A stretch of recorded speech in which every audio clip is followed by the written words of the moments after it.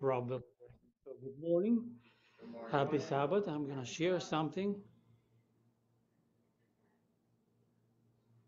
and we will explore an interesting topic that I believe it's probably not very fun for uh, people to hear, but I think it's very important as the time that we live in. And before that, let's uh, have a short prayer, and then we will continue. Dear Jesus, we thank you for the opportunity to be here to listen to your word. We thank you for your blessings of life, of opportunity to be well, to be healthy, and be able to come and worship you. Please give us your spirit as we explore the verses in the Bible and we read commentaries and help us to understand your message. We ask all these things in Jesus' name. Amen. So today we look at two types of wretchedness. So probably you have heard what wretchedness is, although it only shows up a couple of times in the Greek language in the New Testament. And you will probably think that if it just shows up only twice, why would there be two types of wretchedness? And if we will read those verses and we'll see. But um, I found this connected to the message to the Laodicea. And if you remember, maybe a couple of months ago, we explored a little bit kind of introduction of the topic of shaking. And it's very interesting that the topic of shaking occurs in the time of Laodicea. So maybe you have uh, read the book of Revelation. We're going to read it in a bit. And we know that the beginning of the book of Revelation, Jesus uh, has a message toward the seven churches, which were real churches in the time of Jesus. There were seven real churches and seven real towns in the Roman Empire, which was somewhere in the Middle East.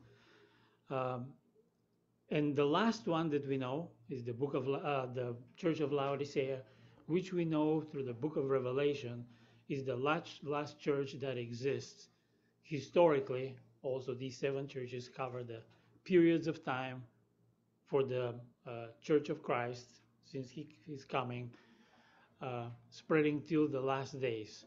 So if you have gone into reading about that and you know a little bit about of Laodicea, you may think that because the Laodicea is related to the lukewarm state, Jesus has a very kind of bad comment on her, and we will read.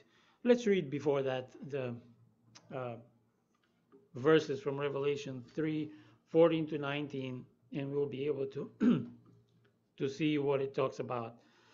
Verse 14, and to the angel of the church of Laodiceans write, these things says the Amen, the faithful and true witness, the beginning of creation of God. 15, I know your works, that you are neither cold nor hot. I could wish you were cold or hot. So then, because you are lukewarm and neither cold nor hot, I will vomit you out of my mouth. Because you say, I'm rich, have become wealthy, and have need of nothing, and do not know that you are wretched. Here's the first place we see it's actually that's the second because it's the last book of the Bible. And do not know that you are wretched, miserable, poor, blind, and naked. I counsel you to buy from me gold refined in the fire, that you may be rich, and white garments, that you may be clothed, that the shame of your nakedness may not be revealed, and anoint your eyes with eye salve, that you may see. As many as I love, I rebuke and chasten. Therefore, be zealous and repent. So if you remember, or if you listen to a sermon about the book of Laodicea, if you've heard, most of the times we talk that the Laodicea is lukewarm, because that was the town where the Laodicean church was um, that existed. It had a hot spring, and we know that they were rich. We know that they had water. The problem is that the hot water was coming from up, down, from up going down to the city, and while it's traveling to the city, it becomes lukewarm. It's not hot anymore. So maybe you heard we talked a lot about that, but if you don't know that the Laodicea doesn't really mean lukewarm, many people will think that lukewarm, that Laodicea means lukewarm, but Laodicea actually means people that are judged.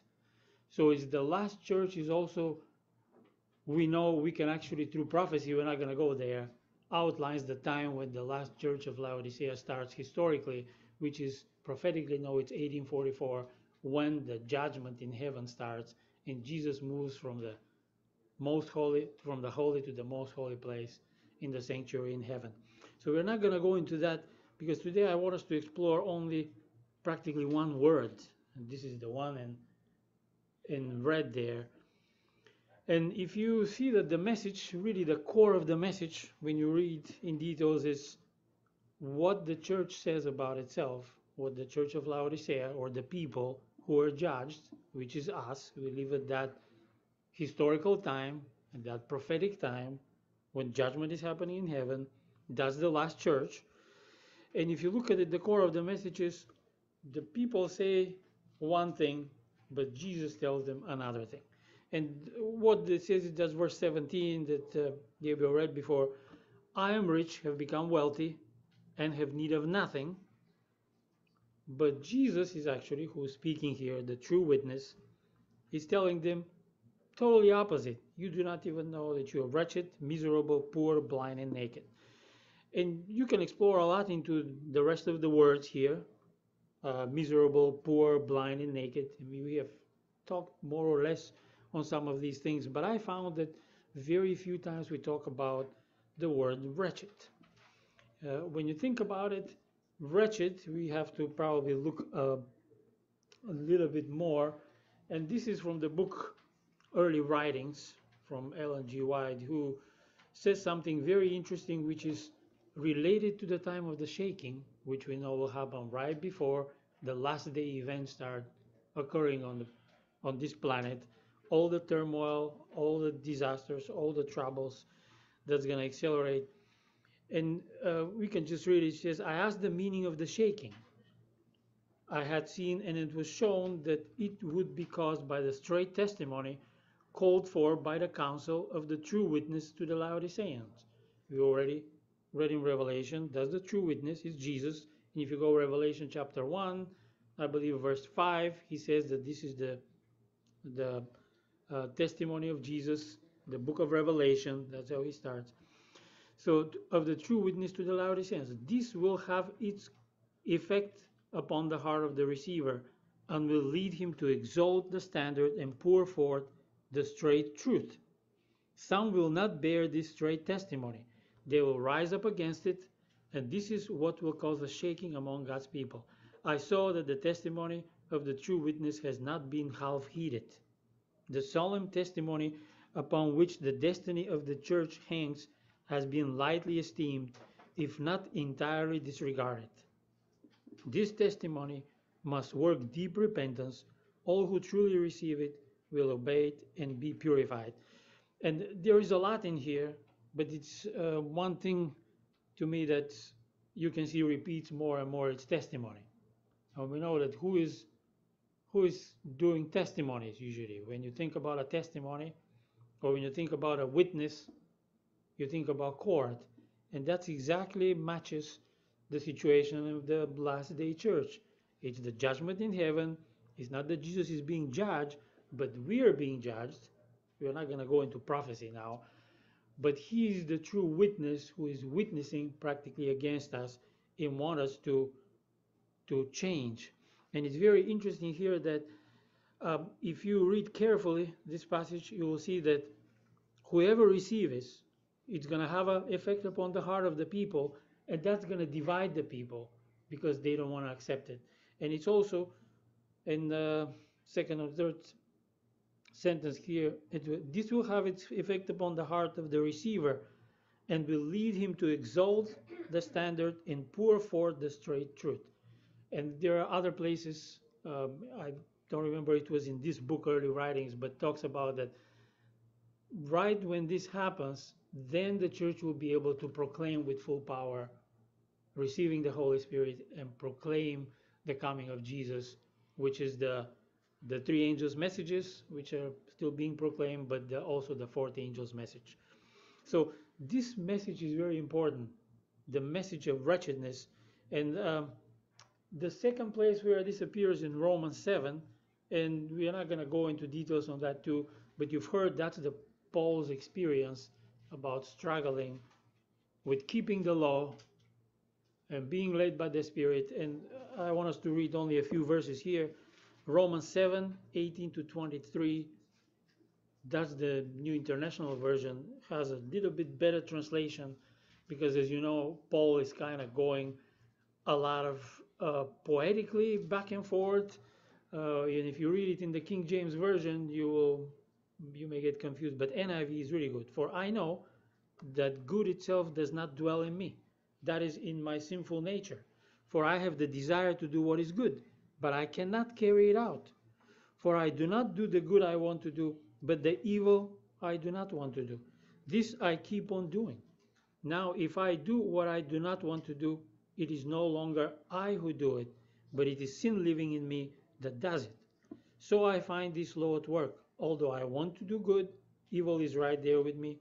For in my inner being I delight in God's law, but I see another law at work in me, waging war against the law of my mind and making me prisoner of the law of sin at work with me. So it's a lot of back and forth, the law of sin and the law of the flesh, which is also the law of sin, and to me wanting to do wanting to keep the law but not able. And there is more to it, but this is the other place where the word wretched appears. So the problem that Paul has is, and he explains here, is he's trying to keep the law by himself. And in some of the translations, if you look, we will see later, Romans 7, it continues 24 and 25. So what a wretched man I am, he exclaims, who will rescue me from this body that is subject to death? Thanks be to God who delivers me through Jesus Christ our Lord. So then I myself in my mind am a slave to God's law, but in my sinful nature a slave to the law of sin. So there is a lot to it, but the only thing which pertains to what we're trying to explore today is that this is the same wretchedness. If you think about it, it's the same wretchedness. And if you look at some of the commentaries or the definitions, here you can see that in the Bible the word wretched generally refers to a state of deep suffering, misery, or moral corruption. It describes someone who is in a pitiable condition, often because of sin or spiritual brokenness. The term is used to express an awareness of one's hopelessness or unworthiness apart from God's grace and mercy. So you may think that this is the same. Yes, it is the same, but it's actually different, because in the book of Revelation what we have is Jesus wants them to have this feeling of wretchedness, but the church of Laodicea actually doesn't have it. The church of Laodicea feels that it's rich, that is spiritually rich, and obviously we know it doesn't talk about real riches, because later he says, I advise you to go and buy gold. If it was that, all of us should be just trading gold. We should accumulate as much gold and we should be fine. But we know that it's about spiritual nakedness, spiritual wretchedness. But the problem with the Laodicean church is the Laodicean church doesn't have it. The Laodicean church, Jesus wants it to have this type of wretchedness, but the Laodicean church doesn't have it. And to me, that is the core really of the problem, and that's what the true witness, which is Jesus himself, says it's going to happen to his church if they don't heed to this warning. The warning is, you're not really wretched. And you can probably imagine what's going to happen to you if you, the true witness says that you're naked. So have you seen anybody go on the street naked? I don't know if you've seen anybody, but probably you will say something is wrong with him. And for example, you say, hey man, you're naked. What's gonna happen? Say, hey man, don't you know you don't have clothes? Like, I have clothes. I mean, don't you think something is kind of wrong? If you say totally naked, or let's say have underwear, and you will say, look at my pants, look at my shirt. I mean, I know it sounds crazy, maybe, but that's what exactly is happening. That's what the true witness is saying. You are naked. I mean, you are the most wretched. Look at you. But he says, nope, I have clothes. I'm rich. I have everything I need. What are you talking about? So the problem really is not the concept of wretchedness. The problem is that Paul, for example, in his experience, he realized his wretchedness. But the church of Laodicea doesn't realize it, doesn't realize that it have the righteousness of Jesus. So in Jeremiah 17:9-10, we have this: the heart is deceitful above all things, desperately wicked, who can know it? And verse 10 says, I, the Lord, search the heart, I test the mind, even to give every man according to his ways, according to the fruit of his doings. So Jeremiah, and in other places in the Bible, Solomon talks a little bit about that the human heart is really deceitful. And the problem is that we can fall into that same situation. And if we believe what the true witness is saying to the church of Laodicea, that must mean that most of us probably don't realize our situation. Or at least if we do, that's going to cause the splitting. That's going to cause the shaking, which some people actually are going to leave. They will be saying, I'm fine. Don't tell me that I keep the law, I keep the Sabbath, I go to church on Sabbath, I pay tithe, but at the same time, they're deceiving themselves. Uh, Here is a passage from Reviewing Herald, the magazine, August 7, 1894. And here it kind of explains what it constitutes wretchedness, the nakedness of those who feel rich and increase with goods. It is the want of the righteousness of Christ. So wretchedness, it's actually have to include desire to have the righteousness of Christ, to be just not just covered, but it's really to live the life of Christ. And what Angela mentioned this morning, it's actually very applicable. We're going to go to that a little later. It is the want of the righteousness of Christ. In their own righteousness, they are represented as clothed with filthy rags. And yet, in this condition, they flatter themselves that they are clothed upon with Christ's righteousness. Could deception be greater? As is represented by the prophet, they may be crying, the temple of the temple of the Lord are we, which we know the Bible talks about that we are built into the church like a temple, while their hearts are filled with unholy traffic and unrighteous barter. The courts of the soul temple may be the haunt of envy, pride, passion, evil surmising, bitterness, and hollow formalism.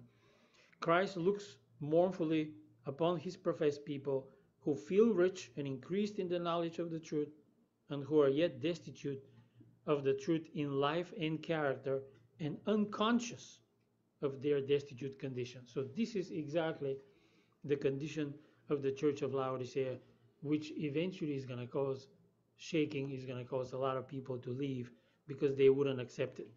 And I was looking for examples, and this came to mind about a really, when you think about it, that's really a self-deception, a form of self-deception that occurs in the Laodicean church, that we believe that we are right, but our characters or the things that we do don't really have, like we know from the time of Jesus, the fruits of the Spirit. We don't really have probably all of them. And this is, maybe you've heard before, story of the Dr. Ignaz Semmelweis and the hand washing. Maybe you know the history. Dr. Semmelweis lived in around 1800s, 1840s. Is actually the beginning of that time. He discovered, just in short, that the surgeons that were doing they were doing surgeries, or they were delivering babies. They were going and doing autopsies, the doctors, and then after the autopsies, they go and deliver babies. And many women were dying from a fever. They were calling like a child bed fever, something. So the mothers were dying from fever because they didn't wash their hands. And for from now's standpoint of today, we will say that's ridiculous. I mean, did that ever happen? Was that ever in history? Yeah, it was in the 1840s. And I don't know, I don't have details on the story how he discovered it. Maybe just came up to it. So he invented or suggested. He tested different solutions. I think it was some with chlorine, kind of mixture of chlorine and water. And people, he asked them, and he tested whoever is willing, some of the surgeons, to wash their hands and go and perform the delivery of babies. And it happened that none of them died, to the point that none of the mothers actually got this fever and died. And this is a story of self-deception. And I'm going to read you a, a few stories. It's actually twofold. When you think about it, the first self-deception is from the doctors. They refused it. All the community, the doctors community, the surgeons, they practically say because of their status, they will tell us, who are you to tell us what to do? I mean, obviously he was a doctor too, but so the doctors says that they were offended that the suggestion that they were responsible for their patients' deaths, and they refused to believe that something as simple as hand washing can cause the death of their patients. And I'm not sure when the oath of the doctors, that they give, to serve, to be able to help the patient. Probably it was, they already had it at the 1840s, but they said no, that's not possible. So they rejected it and continued practically killing mothers in that sense. So here in one of the historical accounts says the status and the ego. At the time, doctors held a prestigious role in society. I mean, even in today, kind of. Um, Not after 2020. Somehow it almost became dangerous to be a doctor anymore. But role in the society, and many were unwilling to admit that their practice could be causing harm. The idea that esteemed professionals could be killing their patients was unthinkable to them. So they resisted this change, and it took another several decades before Louis Pasteur and I forgot the other doctor that came up with the germ theory. They realized that, oh, there are germs on surfaces. We need to really wash our hands.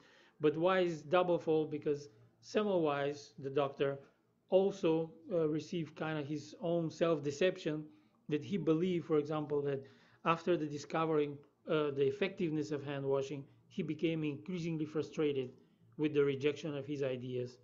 Um, Instead of systematically presenting the evidence and trying, slowly to sway a lot of people on his side, he became hostile, alienated, and he, as far as we know, he kind of died in oblivion.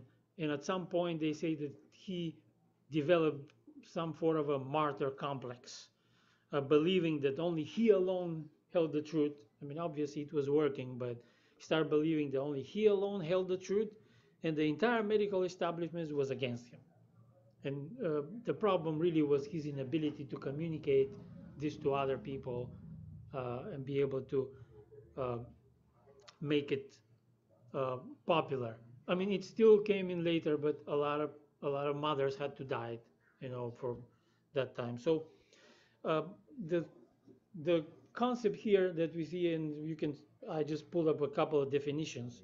It's a self-deception and cognitive dissonance. And why they go together is because when the person self-deceive himself, they go into this cognitive behavior, they're trying to prove that they are right, even that they are not. So one of the definitions, self-deception and cognitive dissonance are closely related psychological concepts, both involving a person's internal struggle to reconcile conflicting beliefs, values, or behaviors. The connection between the two can be understood in terms of how individuals handle the discomfort caused by contradictions within their thinking or actions. So cognitive dissonance, and the thing is, this is so common, we just don't talk about that, but it exists. Almost any person has some form of uh, self-deception in something. Maybe we believe something that's wrong. So cognitive dissonance is the mental discomfort or tension that arises when a person holds two or more contradictory beliefs or values or behavior simultaneously. This discomfort motivates the person to reduce the dissonance, usually by changing their beliefs or justifying their action or ignoring the true information that they have. For example, like you've seen people that smoke maybe cigarettes and they'll say, but I just only smoke 2 cigarettes a day. They know that it's dangerous, but they try to justify it. Or people that are drinkers, or they can say, I can quit at any time. But when they try to quit, after a week, they relapse back because there is an addiction going on. So self-deception definition occurs, that says it occurs when a person unconsciously convinces themselves of a false belief to avoid facing an uncomfortable truth. It allows the person to reduce the cognitive dissonance without necessarily facing reality. Instead of addressing the conflict, they deceive themselves to align their beliefs or behavior in a way that reduces psychological tension. So the conflicting ideas, and that's why I believe that I'm not a doctor, I'm not a psychiatrist or anything, but to me, the situation of the Church of Laodicea is actually exactly that. It's suffering from self-deception and cognitive dissonance. It practically fits completely the definition. So um, another story I was thinking that it kind of introduced a lot the two type of wretchedness you can really see exactly, and we don't need to go through the whole parable. That's the parable of the prodigal son, and I only pulled the end of it. We can read all of it, but in short, we know the prodigal son left his house. He wanted his inheritance. This is the younger son. He went to a far country to practically spend everything. He lived a life of freedom and doing what he wants, practically wasting everything. And what happens is a famine comes. You can read that in Luke chapter 15. Famine comes in. He doesn't have any more money. He ends up working. A person actually gives him another person. I don't know if that was a friend, but all his friends flee away. He has to go and work on a farm. And the worst thing for a Jew boy is to work on a pig farm, because we know from the Bible pigs are abomination to the Lord. But he has to go, and at some point he wants to eat the food that he gives to the pigs, but he was not allowed. If you read in the Bible, it says exactly that he was not allowed. Maybe he was probably trying to hide some to eat it, and then he realizes, why don't I go to my father? Even the servants in my father's house have enough food. Why am I suffering? So if you look at it, the younger son is having the same exact symptoms of being wretched. He becomes miserable, wretched. He realized that the only way to escape is just going back to his father. But the interesting situation to me is what I believe the Church of Laodicea has is the older son. And here is the picture that I put is the father pleading with the older son who doesn't want to come in the celebration where the younger son has arrived, has been given the new robe. He was clothed, he's given a ring to his finger.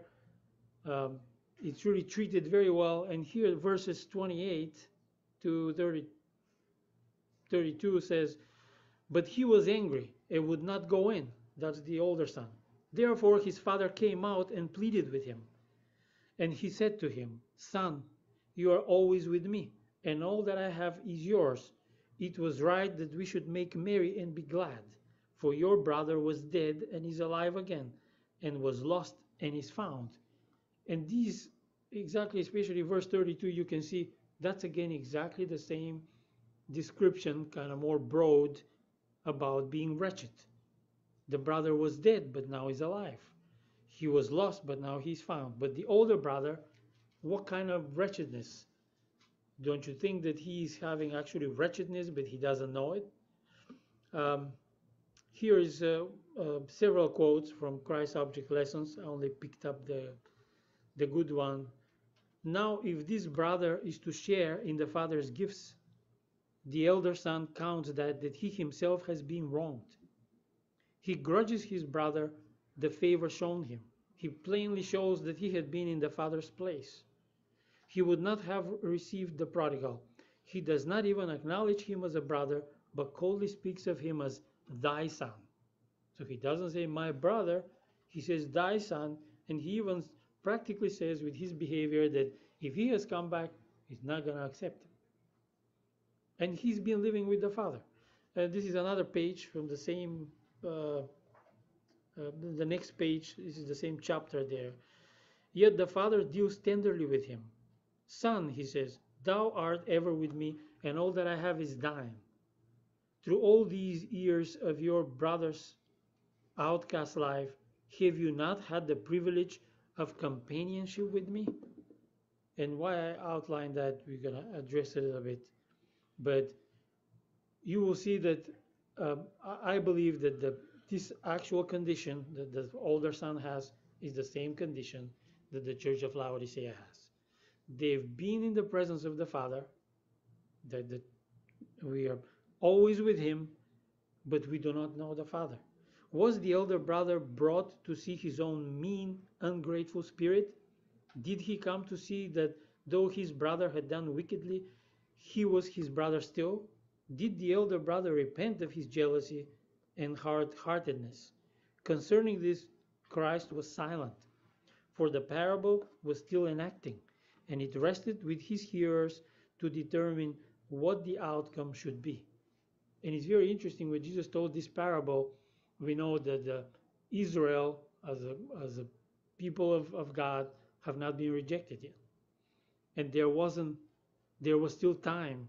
So it's almost like, in a sense, they were in the same situation in which the church of Laodicea is today, until the time of this message is given. So to me, is the message to the older brother is exactly the message to the church of Laodicea. The older brother stayed with the father all the time. He worked for him, but he felt that he was a slave.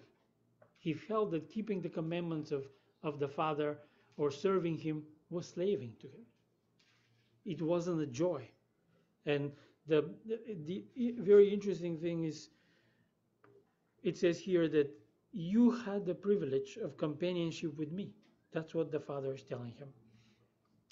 One more, what greater deception can come upon human minds than a confidence that they are right when they are wrong?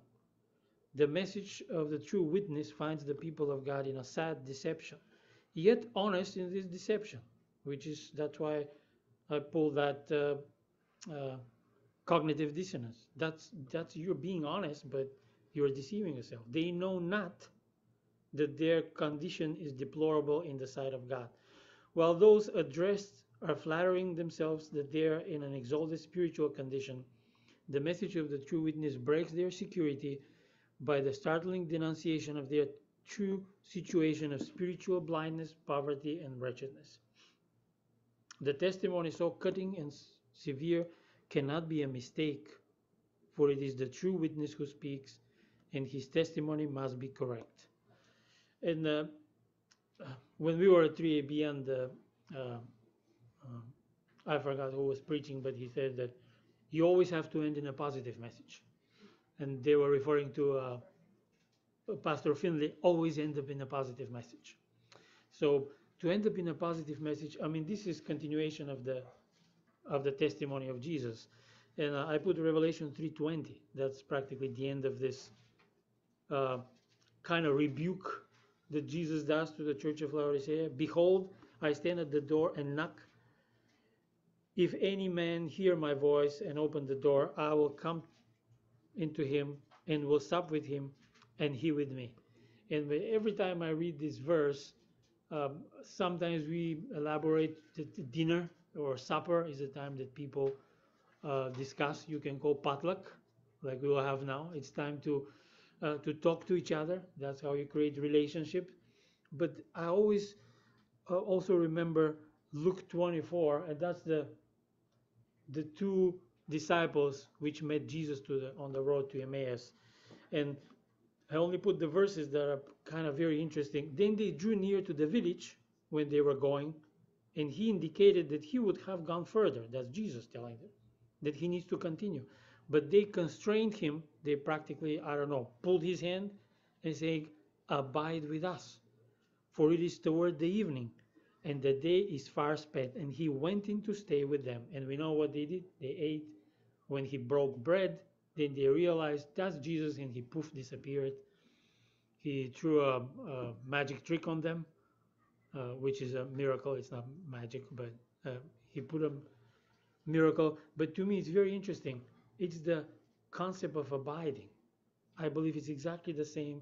The problem here is that they're calling Jesus without even knowing that that was Jesus to abide with them, because he was revealing the prophecies and the truth about him dying and being resurrected. And from the beginning, it was saying of the scripture. And this is what Jesus is also doing to the Laodicean church. So he really wants to come in. And if he is outside, that means he's not in. To me, that's kind of the most startling thing is if that's really true in everyone's life, we have to change that. And it's not about how many laws you keep or how good you follow the Sabbath and all the other thing. If you don't spend time with Jesus, if you don't say, like the father said to the older brother, you have a companionship with me. I've been with you always. You don't remember? You never had a conversation with me? So I believe that's the problem of the Church of Laodicea. And if that does not change, we may face a difficult road ahead. So my desire is to open, let Jesus come in and abide with us. That's my desire. Amen. Amen. We will have a song to finish. And then we will have a prayer. Please stand as we sing 309, I Surrender All. 309, I Surrender All.